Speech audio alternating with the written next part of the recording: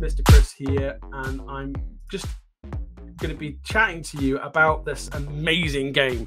Let's face it, it's there behind me. It got donated to us by a fellow designer. I missed out on the original Kickstarter, so I was very thankful when we got this sent across. Let's have a bit of a closer look. So we'll get some photos up on screen so you guys can see. The original box that was sent across to me was, like I say, is absolutely stunning. The fact that the components that are inside this game just as beautiful. As you can see here, we've got some of the main camps that you have during the game, as well as some tokens that are required during the game, as well as some of the base mechanic cards that are shown on screen to just describe what's going on.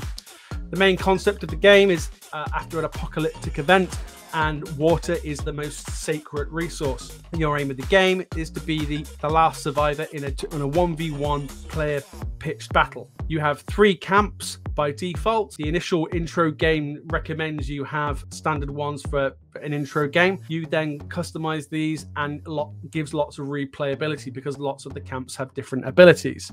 You can see here some of the other player setup for this game, and basically you work your way through a set turn sequence.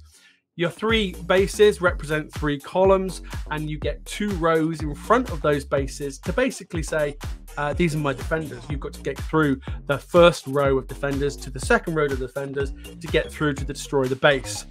Player with the last base standing, he wins. The concept of this game is not very unique because, let's face it, we've seen other apocalyptic postcard games, but this one is different in its own sense. It's quick to play. You can play it within 30 minutes. The replayability is vast because, let's face it, you've got multiple bases, but it's a level playing field. Overall, it's a great game. I absolutely love this. I played this with fellow Geek, Mr. Sam, and we both really enjoyed the game. The card stock in this game is beautiful. The card and the artwork is fantastic. It's the first card game where I don't have to sleeve up. I really don't. So I'm really chuffed to say that I will not be sleeving these up because you can bend them and try to fold them and they go back. The tokens are just as beautiful. So water is the main resource in the game, but overall it's just top notch.